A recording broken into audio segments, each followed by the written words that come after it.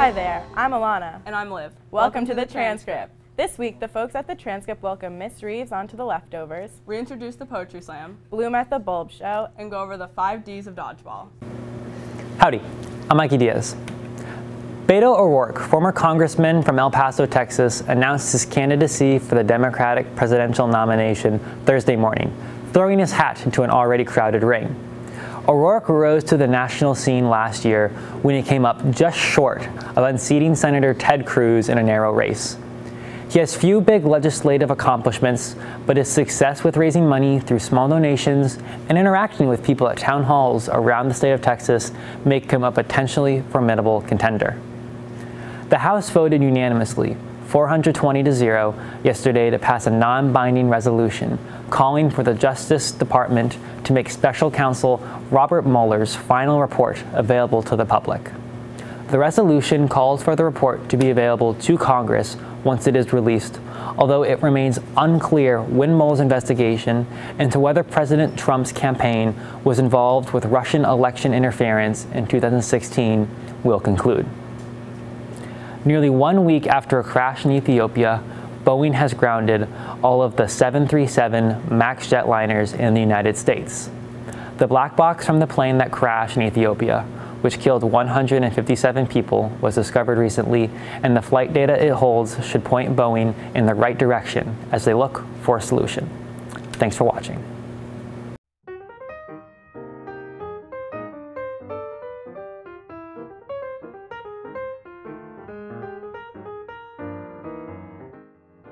Hi, I'm Alexa, and welcome back to The Leftovers. This week, we're cooking with Miss Reeves. So, would you like to tell us what we're making this week? Well, today we're making vegetable mac and cheese. Figured it's something that you could have in your house if you're hungry, but you want to eat a good meal, and it's easy to make. So, what's our first step here? All right, the first thing you want to do is boil the noodles. I pre-boiled them already. I usually use this tricolor rotini. We'll just start here. We'll put a little of this magic spray so it doesn't stick to the pan. And I'm gonna layer it. Scoop it right in. A scoop right on the bottom of your cooking pan. And often I have the vegetables chopped before. While the noodles are boiling, I'll do the vegetables. You can do anything you want. You could also, I today have onions, zucchini, and red pepper. So, why don't you tell me, what do you do here on a daily basis? Well, my prime responsibility is making sure you're all in class. Entering the absentee, the tardies, if you're late, if you bring me notes, you come in, and I want you to feel welcome with that big smile. I like to add pepper jack cheese. It gives it a little spice to my mac and cheese. You can get any kind. Colby cheese is really good. Spread that all around. This is gonna be really good. Get that good. I like to mix it up a little bit to get it down into the lower layer. What is the best advice you could give to the students here at NHS? Because you are full of so much wisdom. Oh, do go on. I could. Best advice, get involved. There's so many things that this school offers.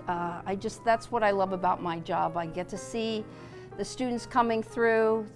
They've got the academic kids, the athletes, the dramatic children in the theater, the incredible artists. There's so many different avenues, lots of clubs, lots of involvement people can do, and it'll just make your day. It doesn't have to be about all the classwork and things like that that you might dread. You know, if you have a favorite teacher or a favorite subject, you really enjoy it, you want to go to that class. Well, there's things outside the classroom, and I think it'll make your experience here at the school greater. All right, so this is looking pretty tasty. Well, thank you.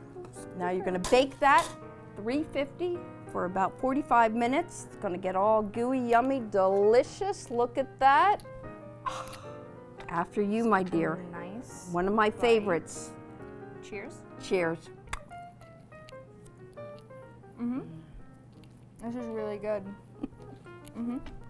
I know that you're enjoying your time here at NHS, but do you ever think you're going to retire?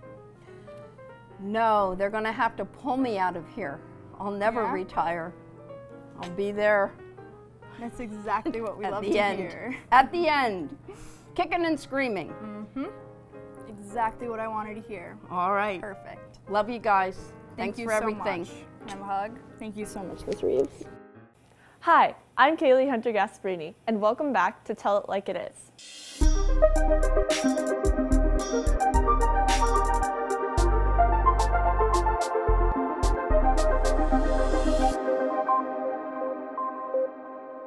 The time has come to get creative. Come on, poets, be innovative. Rhyming couplets, tropes, and schemes, winning will hold you in high esteem. Although a trophy is not the goal, poetry allows you to lose control. So push aside your fear and worry, to the stage the poets hurry.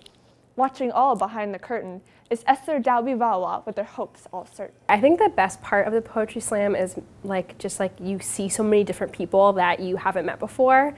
And so if you're a senior, you maybe don't interact so much with freshmen. And so being able to have people submit poetry of people who I've never heard of, it's so exciting. And I think people are also really going to enjoy that at the Slam. I was interning last semester at a poetry press, and I was noticing it was kind of missing from the school. Last year it was canceled. People were really upset. So I think a good thing is a good thing for school spirit and just a kind of a fun event to plan. I always think people like when people do a rap or a song or something that's kind of different than just normal poetry. I remember people always, remember that. And in our workshops, we've had some really great poems. It's a minute max, depending on how long your poem is. So for you being uncomfortable for 1 minute and then giving so many different people your amazing art, I think that's definitely worth it. And in room 316 lives the bard. I had the chance to sit down with Miss Bernhard. It always blows me the way the students, some of them will do these slam poems where they've memorized these performances and they get up there and they embody the poem. There have been some, jokesters up there, and also just all the different walks of lives who get up there and say their poems. It reminds you how many different people we have in the building and how everyone has something important to say.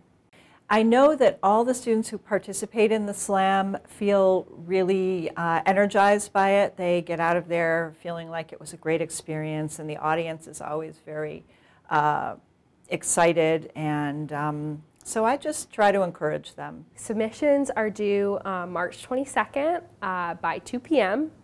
And then the Slam is on the 28th during second period, so definitely encourage your second period teachers to sign up. And I think it's going to be really fun. So come to the Poetry Slam. So writers, if you're listening, don't delay. We hope to see you soon. Happy Friday. Hi, I'm Amelia Tamayo. Happy birthday to Ruth Bader Ginsburg, the second female Supreme Court Justice. In other news,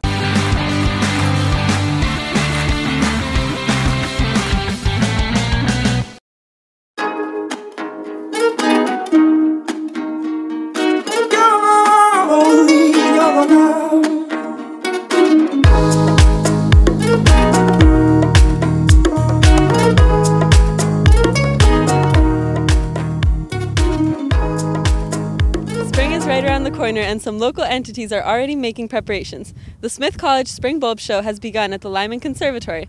There you can see a spectacular array of blossoming crocuses, hyacinths, and irises that provide an early glimpse of spring. The show is open until March 17th. Let's take a look at what they have to offer. We think that the bulb show started around 1900. Botany was one of the first majors that was available at Smith, and as part of that course of study, students would take horticulture.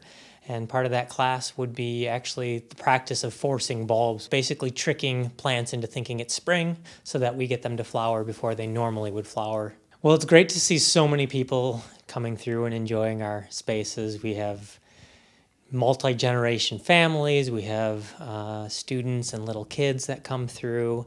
As an insider, some of the things I love to see are our horticulturalists do a great job of bringing in some species specimens.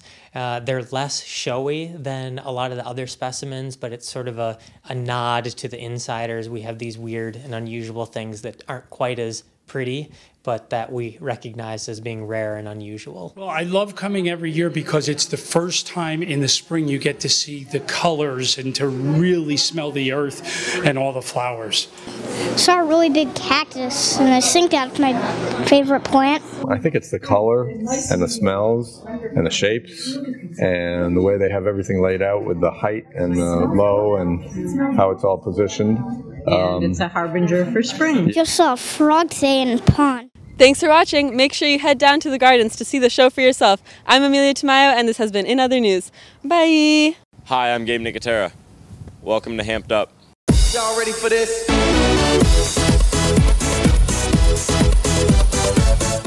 Dodgeball, a sport for those who are athletically gifted, has returned to NHS.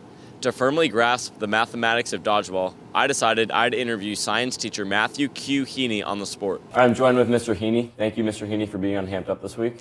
Happy to be here. I guess what I'd like to ask you first is, would you say the Earth is shaped more like a dodgeball or more like a piece of paper? Is the Earth shaped more like a dodgeball or a piece of paper? Yeah. Well, today in class we were talking about time zones and the fact that it is light and dark at different points, different times in different parts of the globe, which is not something that you could have on a piece of paper. That, or if you're sitting down and you watch the sunset, if you stand up really quickly, you can see the sunset again. Both compelling pieces of evidence that the Earth is in fact closer to a dodgeball than a piece of paper. And in your years of dodgeball experience, would you say headshots should count? Oh, I think absolutely headshots could count. I think when you consider the mass of the ball and the mass of the students' brains and their heads, so when a student's head is impacted by a dodgeball in the head, it causes the skull to shift, but the brain, because it has mass, because it has inertia, tends to stay in place. So the skull collides with the brain, potentially bruising the brain, therefore debilitating your opponent, not only for that round of dodgeball, but all future rounds of dodgeball. So by doing headshots, you're just really, it's survival of the fittest, and you're, eliminating the future cognitive ability of potential opponents. So to me, it's, well, a no-brainer. Shout out to all the teams who tried their best on the dodgeball tournament on Wednesday, and a special good luck goes out to the girls basketball team for their state finals on Saturday. Thanks for watching Hamped Up. I'm Gabe Nicotera. Thanks for watching. Come see your friends and peers in Greece tonight at 7 p.m. and tomorrow at 2 p.m. and 7 p.m. Tickets are going fast. Skip the service fee and buy tickets from me in front of the office after school today. Hope to see you there.